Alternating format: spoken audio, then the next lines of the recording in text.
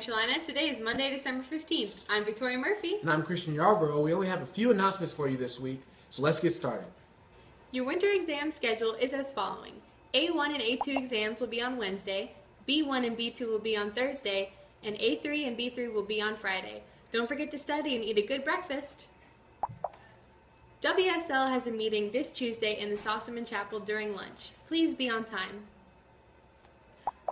Last Tuesday, the upper school band and the elementary school choir had a concert directed by Mr. Owens and Mrs. Lantigua. They did a great job. Now here's a recap. How do you feel about tonight? I feel good. I feel confident. I feel like we've done some good work here. I feel like we're going to do good.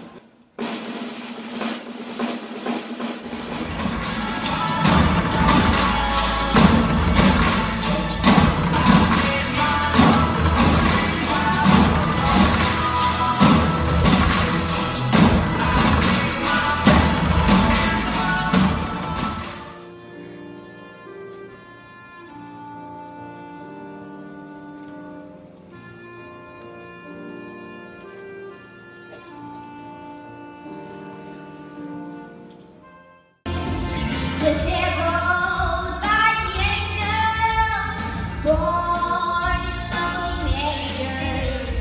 The Virgin Mary was his mother, and Joseph was his earthly father.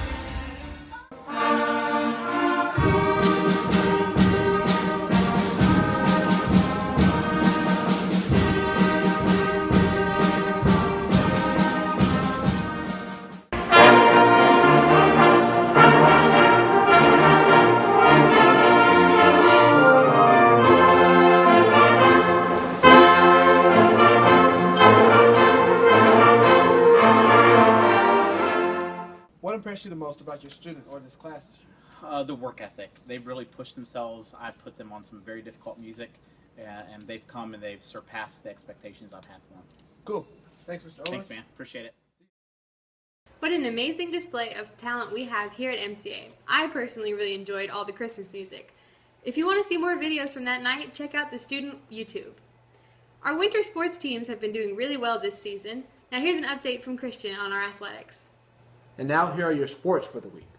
Today, the girls and boys varsity teams play home against Mount Island Charter School. Tomorrow, middle school wrestling will be playing home against Union Academy. And Thursday, the boys and girls middle school basketball teams will be playing home against South Lake Christian Academy.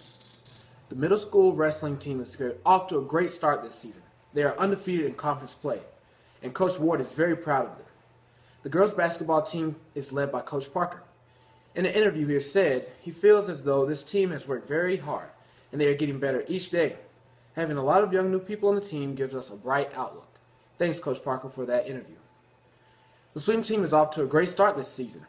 Kirsten, Briley, Jack, and Laurel have all qualified for states. Many swimmers are creating their personal best this season as the swimming season progresses. Swimming is a challenging sport. It takes a lot of upper body strength, and it takes good breathing techniques to get through the swim. Great job to our swim team. And now it's Billy and Becca Edwards for the wonderful devotions. I am the gift that continuously gives, bounteously, with no strings attached.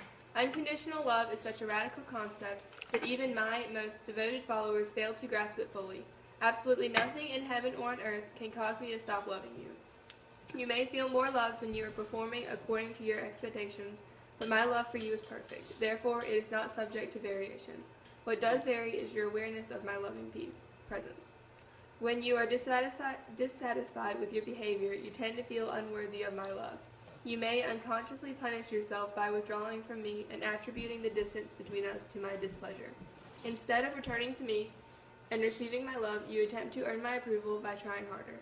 All the while, I am aching to hold you in my everlasting arms, to enfold you in my love. When you are feeling unworthy or unloved, come to me. Then ask for receptivity to my unfailing love. All right, I'm going to pray for you. Dear Lord, thank you for this day. Thank you for letting us have a great weekend. And please let us continue to have a great week. And please let us, or help us to apply what Becca just read to our lives. Amen. Thanks, Becca and Billy, for that great devotion. 6th grade teacher Mrs. Stickley has a niece named Madeline who was diagnosed with stage 4 neuroblastoma in November of 2013. She's only 3 years old and has already undergone chemotherapy, surgeries, stem cell transplants, radiation, and immunotherapy.